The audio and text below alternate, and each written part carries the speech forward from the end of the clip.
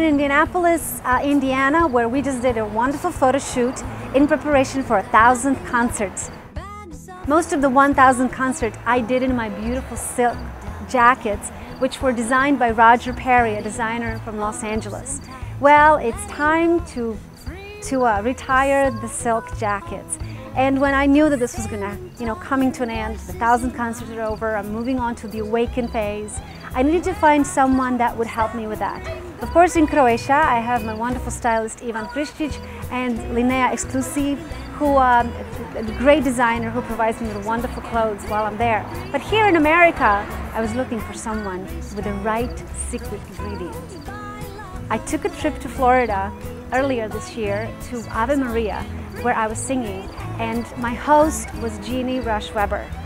Jeanne picked me up at the airport. Immediately, I just fell in love with her.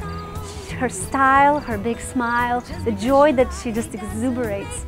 Jeanne is one of these women that really inspires me when it comes to style and really how to see yourself and how to have fun with clothing and not be so pressured about it. I struggle with it because I always have such great stylists who take care of it. So here we are at the Secret Ingredient in Indianapolis, Indiana, where we got to spend a little time with Jeanne, and I got a chance to interview her and introduce her to you. When I was in high school, I was involved in lots of extracurricular activities, and I was just too busy to decide what I wanted to do with my career. So I asked my mother, what should I be? And she said, a dental hygienist. And I said, okay, that sounds great. And I went on enjoying my life in high school. And I had a call from the guidance counselor, and she asked me if I wanted to interview for a position with the department store on the high school board. So I went for the interview, and I got the job, and with the job, I got the most incredible boss.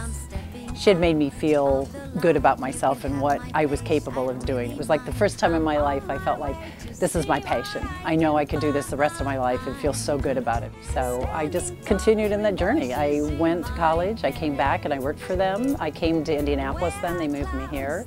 I went into then the buying offices, and then I got married and I moved to Richmond, Indiana. And I just felt like there was a need for a more contemporary and updated store.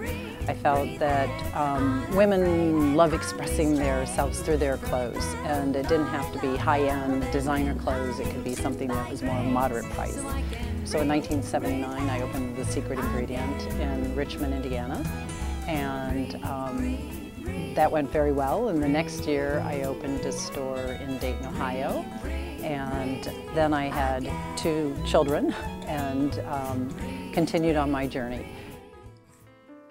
Then I had some difficulties with my marriage. I'm kind of a workaholic, and I know that it's difficult to try to be everything to everybody. So I did a lot of praying during that time and saying, you know, what is the worst thing that could happen? And I felt like the worst thing was I had to go get another job someplace else. I felt like I wasn't maybe serving him the best I could, but I realized that we do serve women here, and it's not just selling clothes, that it really has a lot more to do with making women feel good about themselves.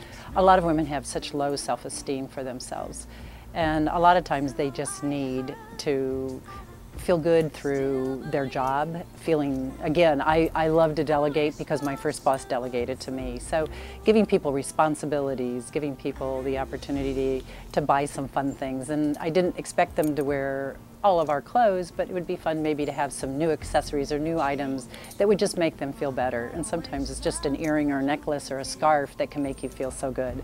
So it just became, it really became my mission. You know, it was like I knew that I was on the right path. So now, 11 years ago I added the Indianapolis store. 6 years ago I added the Ave Maria store in Florida, which I felt was truly a divine intervention. My dad is 93 years old, or I always say 93 years young is what he really is. And he is still very active in the community. He golfs, he does nonprofit organizations. He's very, very fun to be with and such a joy. And when my mother was passing away, she said, I worry about your father. And I said, don't worry about him, we're going to Ave Maria.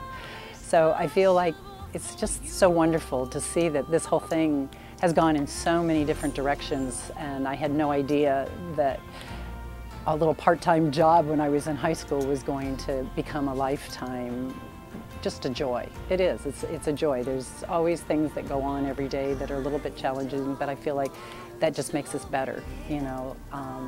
So there's just lots of growth that I think can still continue. And I look forward to our 35th next year. It's just hard to believe that it's been 35 years almost that I've been doing this. On October 26th, at our 1000th concert in Cincinnati, Ohio, I will be wearing a piece by designer Samuel Dong that was arranged through wonderful Jeanne Rush Weber of The Secret Ingredient. So I hope to see you there. I still believe that all is possible for you and me. All is possible.